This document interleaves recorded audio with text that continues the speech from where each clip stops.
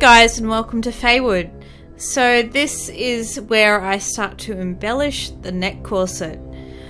This is the part I feel much more confident with because obviously I've done a lot of embroidery beadwork over the years. I really wanted to bring into this piece some beautiful jeweled bits and really keep that dragon theme. I had this very nice piece of lace that was designed basically for going around the neck collar of a piece, sort of if you were creating something that needed some embellishment around the neck. And so its shape was perfect for using for this because it naturally sort of curved around the neck a little bit, so I could easily sort of encourage it to bend around and attach it in place. So I made it so that it was symmetrical. Then I glued on this dragon eye.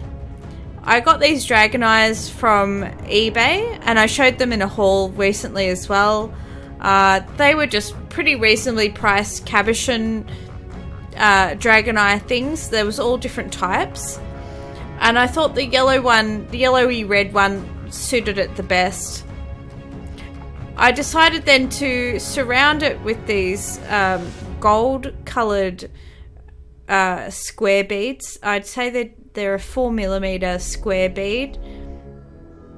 I've had them in my stash for the longest time, so it was great to be able to finally pull them out. Then for the points that happened on the decoration of this neck piece, I used those check sew-on cabochons. Now I've talked about these in I think a couple of videos. I really like them. They're an easy to use smaller shaped cabochon that you can actually sew on, so it's nice and strong. I can totally see myself getting some other colours of them because I've really enjoyed using them. Now I've got a ton of Swarovski crystals in my stash, so I used these foil back, I think they're about 5mm sew-on stone, and dotted them around the place. But at the bottom of each point I used the check cabochon shape because I really liked the look of that, so to keep it consistent. So I've used a lot of different gold and bronzy tones. I didn't want anything too busy.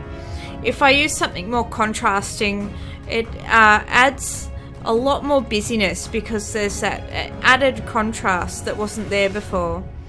So if you're wanting to, because there's a lot happening in this in the costume, I really wanted to keep the overall look more simplified, just purely by using colors that were similar so that they don't stand out too much.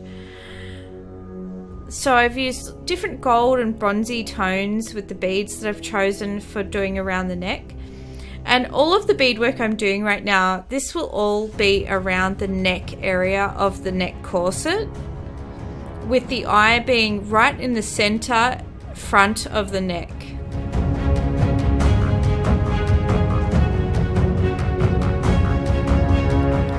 Now I thought these beads were perfect. I'm fairly certain they're a Czechoslovakian, or Czech, sorry, pressed glass bead. And I've had them in my stash for the longest time and just waiting for the right project to use. And they just gave a really nice edge and sort of like a raised, smooth edge to the shape of the lace. So I quite liked using them in that way.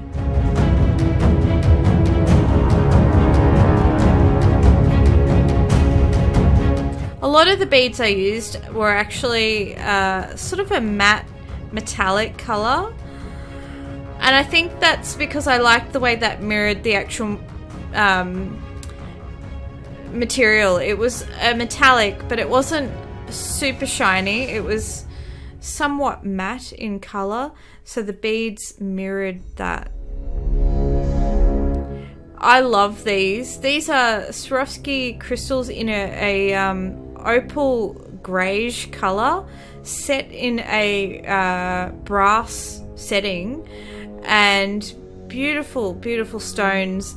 They were selling them for a discount for bulk packs. I think it was on Fire Mountain Gems way back when, and I've just loved using them. They're a really unique colour, and it just goes really well with these gold and bronzy tones. It's a slightly different colour, but it does pick up on those warm golden tones, and those golden tones almost look lost in that opalescent of the stone. Just beautiful.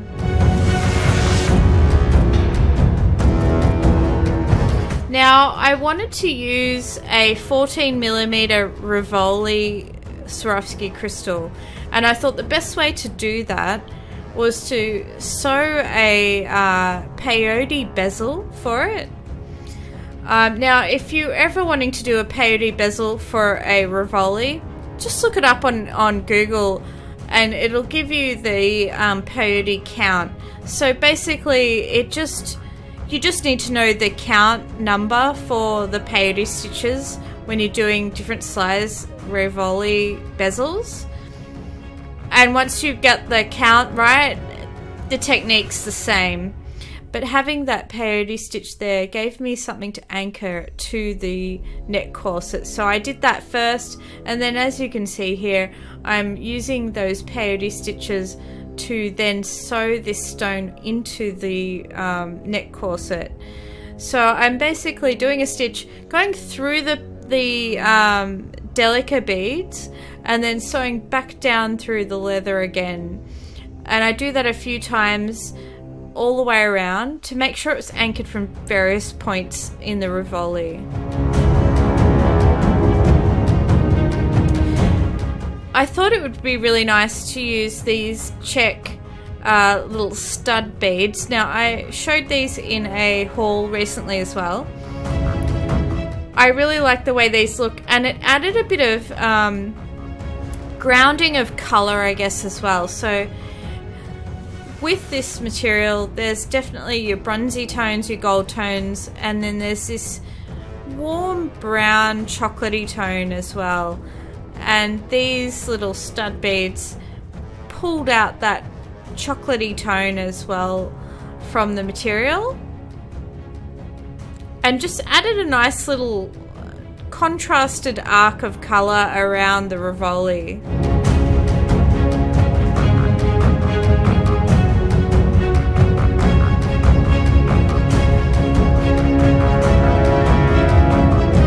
And just something a little bit different, I added a more intense spike. Again, it's a check bead, and I showed these in a haul as well. These are these lovely metallic matte sort of spike beads.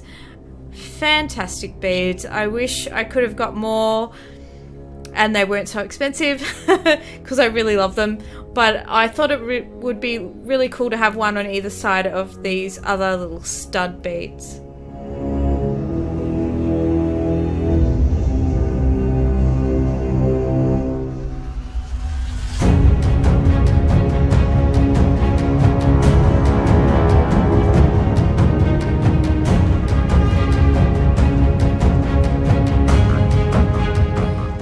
So I was slowly working up this design as I went, and as I was going, I thought, you know, I really want to do a bit of a seed bead edge work to some of this lace. I didn't want to really fully cover the lace, so I was sort of taking my time and deciding which design elements to use as I went along. But as I did some of the crystals, I knew I wanted a bit more definition just to the main outline of the lace, but I didn't want to do anything internally to the lace, mainly just because I liked the color and texture and the difference of the leather versus the lace, and I didn't want to fully cover that with beadwork.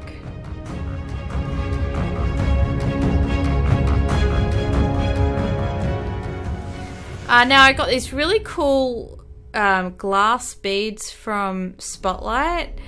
They're sort of like a speckled bead. They've got this really amazing texture, and what I did was I put a Swarovski 5mm foil backed crystal on top of it so that it really popped, and you could still see the glass bead underneath because it was larger than the size of the crystal.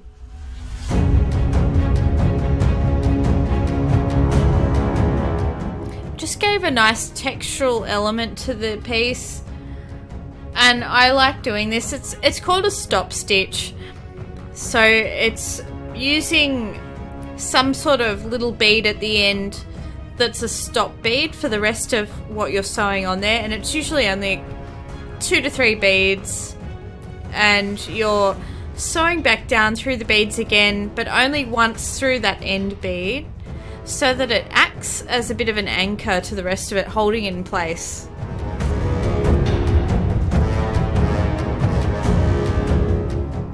Now I figured it was a dragon costume and I wanted it to be like friggin' badass, like dragon armor, so what better way to do that to stick a whole bunch of bloody spiky beads on there. So I used every single spike bead that I bought, and I showed them in that same haul. Would have loved to have more, but they weren't the cheapest, which I mentioned in that video. So I just tried to use them strategically and really put them where they count. And I figured the best way they count is to put them in spots where they stick out. And one of those spots was on one of the sleeves. So I had, with this neck corset, the way it was designed, it's got one long sleeve and one cap short sleeve. And the capped short sleeve, I figured, was the perfect spot to put a shitload of beads and have the spikes really stand out and look really cool, because there's going to be a lot happening on the other shoulder, which you'll see in a future video, and if you've been to the Goblin Ball you've already seen, but for those of you watching the progress, I wanted some elements in there that were really cool, because I knew that I was going to be putting some other things on the other sleeve.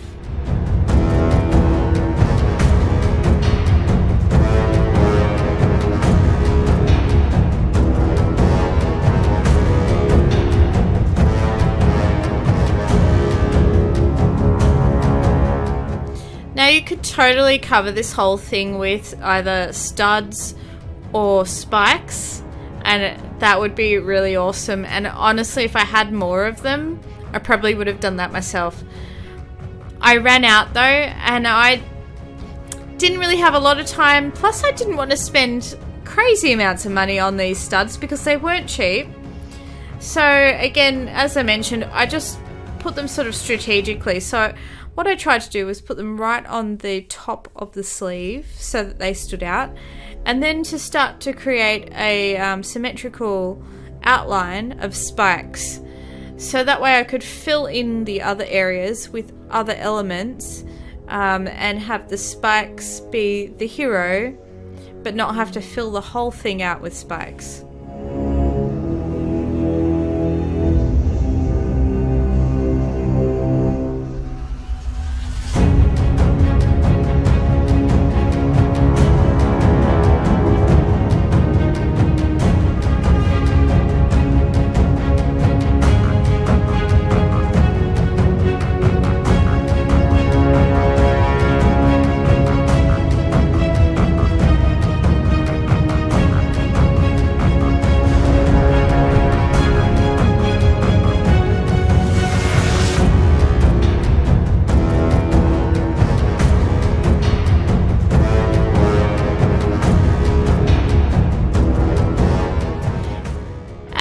So you can see I'm sort of creating a bit of an edge to the cap sleeve. I ran out of spikes, so I thought it'd be cool to have something that really created a nice edge to the cap instead. So this is basically it for now, because the next section is there's a fair bit happening, and that'll be in a separate video. So I hope you're enjoying seeing the progress of this costume. I really think it's my best costume to date. Subscribe if you want to see where this ends up, and I'll see the rest of you next time in Faewood. Bye guys.